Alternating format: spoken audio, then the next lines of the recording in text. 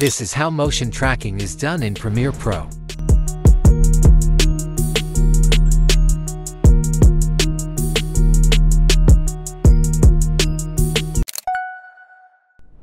To begin, we've a mountain biker clip and a speedo overlay that we want to track onto the mountain biker. Let's start by dragging and dropping the clip onto the timeline. Now, this mountain biker clip is full of movement, which makes it perfect for what we want to do.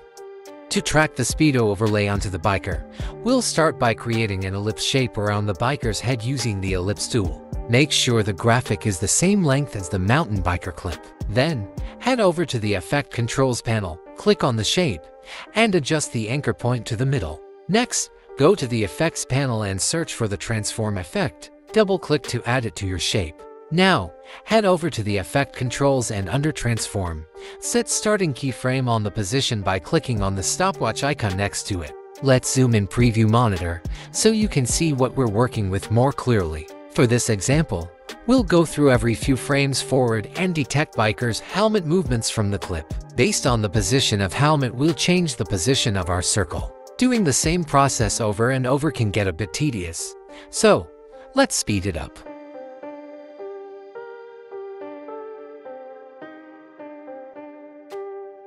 Play the video through and you'll see that the circle is now nicely tracked to the biker's head. Play the sequence. If it didn't turn out perfectly, you can make necessary adjustments to the position of the circle. Alright, now let's bring in the speedo overlay onto the timeline.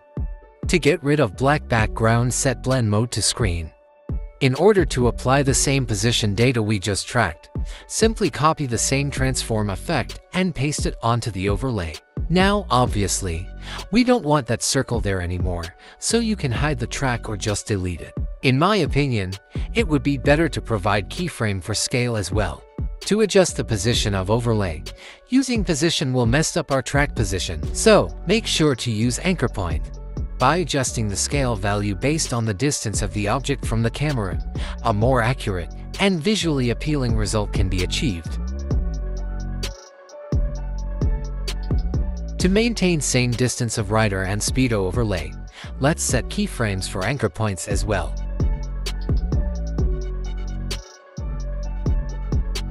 Achieving the same result in After Effects is much easier and simpler with just a few steps. If you want me to show you how, just drop a comment and let me know.